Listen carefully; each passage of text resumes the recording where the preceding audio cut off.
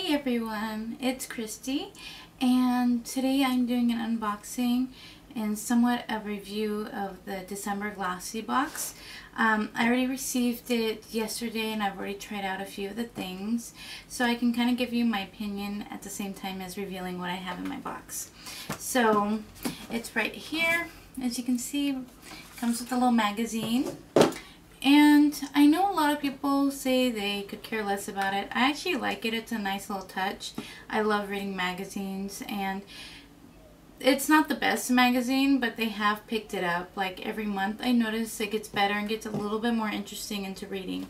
So it's very nice. I mean, they show like the newest trends and so forth. So definitely I appreciate it, even though a lot of people may not, but I do.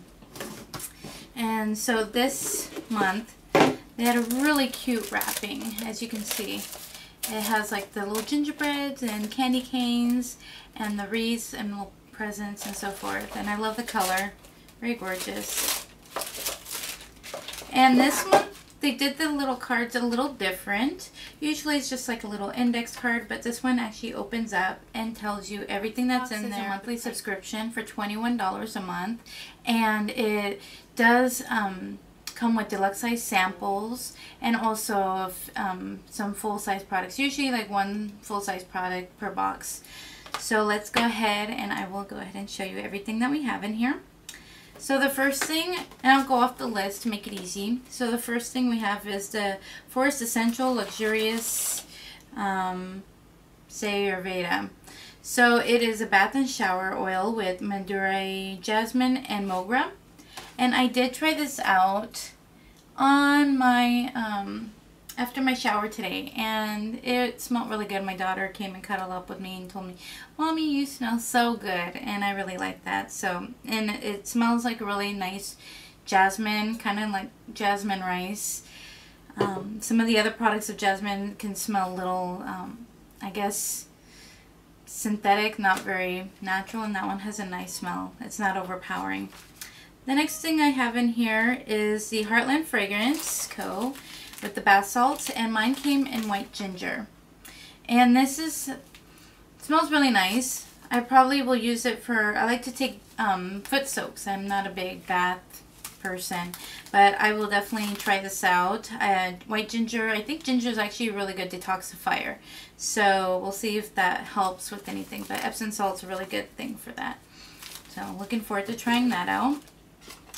The next thing we have is Mark. It's the Lipclick. And that is actually, before I bring that to you, it is an m.powerment petal. And so Mark is basically, I believe it's from Avon.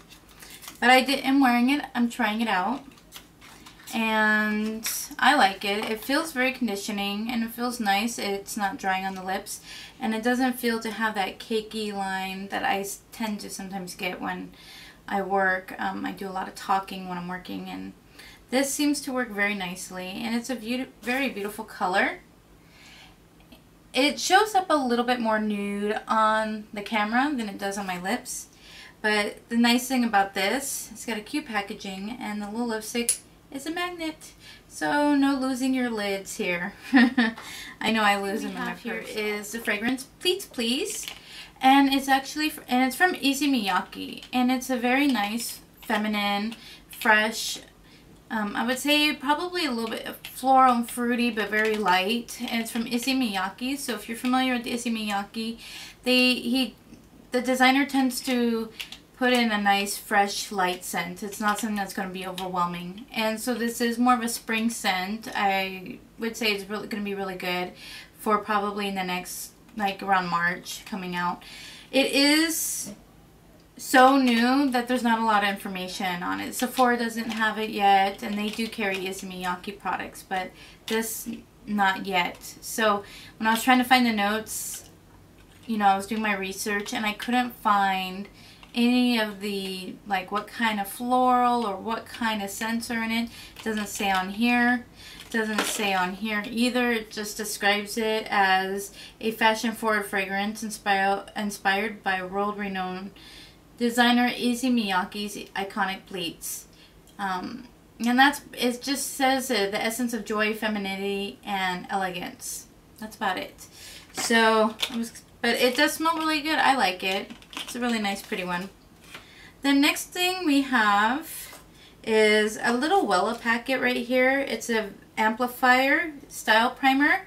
So it kind of seems very similar to, you know, the new Living Proof. They just came out with the first primer ever. So I think maybe this is taking in their steps. Basically, you'll put this on your hair when it's wet, and it's supposed to hold and just kind of prepare your hair and hold any of the styles, kind of protect it as well.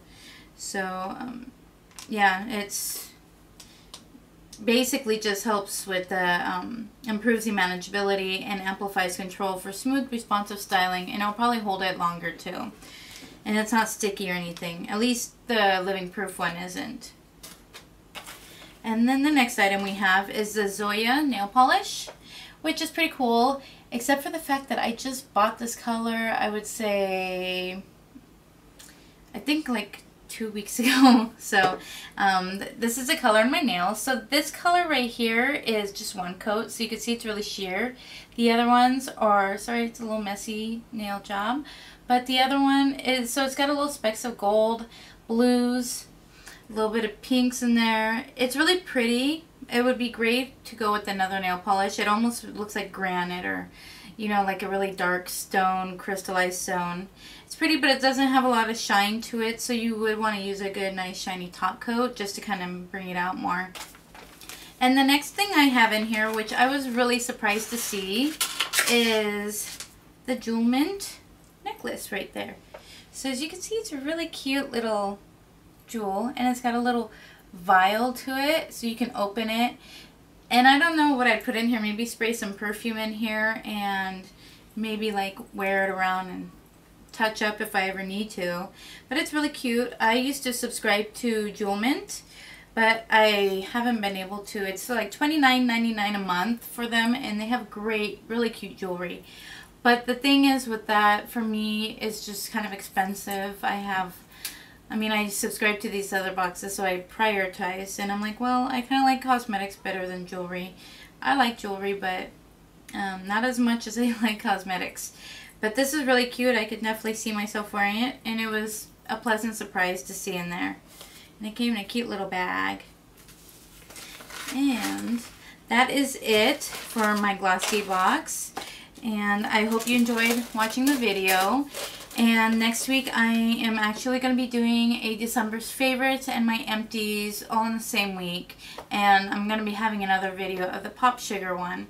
So anyways, but I was really excited to share the Jewelmint one because I saw so many other people had their videos and they had other jewelries. And I just really wanted to show what I had in mind first. Anyways, well, everybody have a wonderful evening, and thank you for watching.